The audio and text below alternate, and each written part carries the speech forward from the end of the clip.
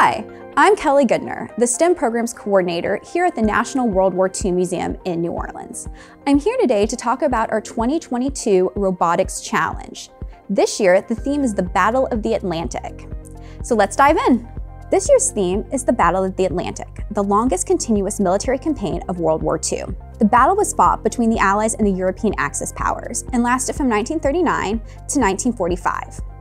The German Navy's main objective was to prevent much-needed supplies from North America from reaching the United Kingdom and other European allies, including the U.S. Army forces. On the opposing sides of the battle were the Allies, including the United States Navy and Merchant Marine, the British Royal Navy, and the Royal Canadian Navy. Fighting against them were the Axis forces, including the German Navy with their surface warships and U-boats, the German Air Force, and until 1943, the Italian Royal Navy.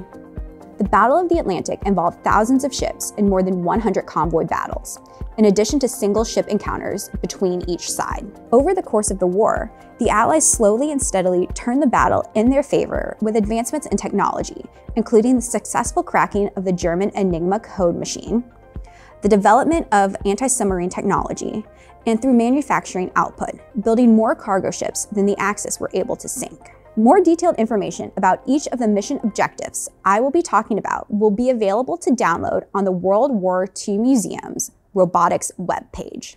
This year, teams can use either the Spike Prime or the Mindstorm EV3 robot. So the robot game is 2 minutes and 30 seconds long.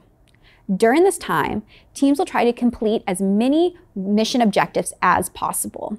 The goal is to have the most points at the end of the game. You can do these in any order you wish.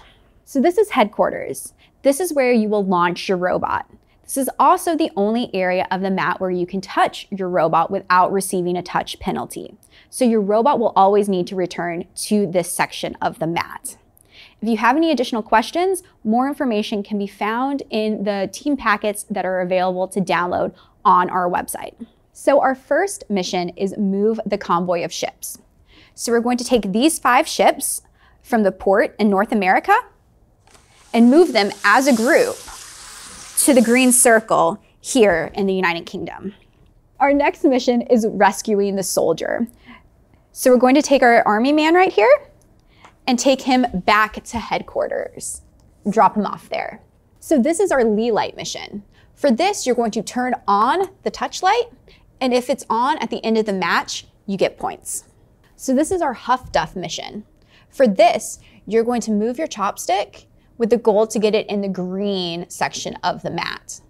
This will get you the most points. If you get it in the orange or the yellow or red sections, you'll get some points, but not nearly as much as if you get it in the green. Our next mission is capturing a U-boat. So we're going to take the U-boat from off the coast of Africa, and we can either deposit it in the red circle off Bermuda for more points, or you can take it all the way back to headquarters. You'll get points, but not nearly as much as if you leave it in Bermuda. So this is our Merchant Marine Academy graduation. So we're going to take the graduation cap and throw it up in the air. It doesn't matter where it lands on the mat. As long as it leaves the mat and moves from its square, you'll get points. Our next mission is crack the Enigma code. So you're going to take your pill bottle from over here in the United Kingdom and take it all the way to headquarters. From there, you can open it up, take out the code, hand this to your teammates, and they can decode the message while you're continuing with the rest of the robot game. If the message is decoded by the end of the game, you'll get additional points. So the next mission is close the Mid-Atlantic gap. And they did this by air cover. So we're going to take our airplane from headquarters and move it to the yellow rectangle. The next mission is fire a torpedo. So we're going to take our ball from headquarters and drop it into our cup. This is our Aztec, our sonar mission. So you're going to move your robot into the circle and have it stop. And from there, both the Spike Prime and the EV3 robots can make noise. So you're going to have your robot make a sound, and then it can continue on with the rest of its missions. So this mission is build a Liberty ship.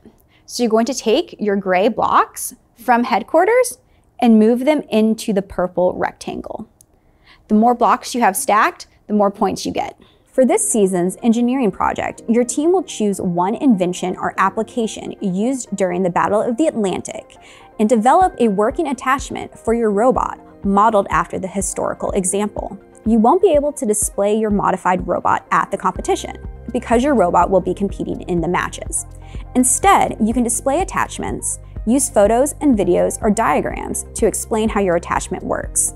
You can also use materials other than Lego pieces for your attachment for this part of the competition.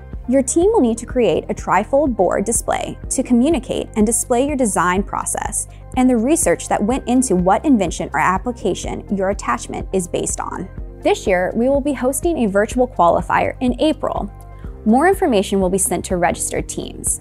For the championship, information will again be sent to qualified teams. Thank you again for joining me. If you have any more questions, please feel free to reach out to the email on the screen. Thanks again and good luck.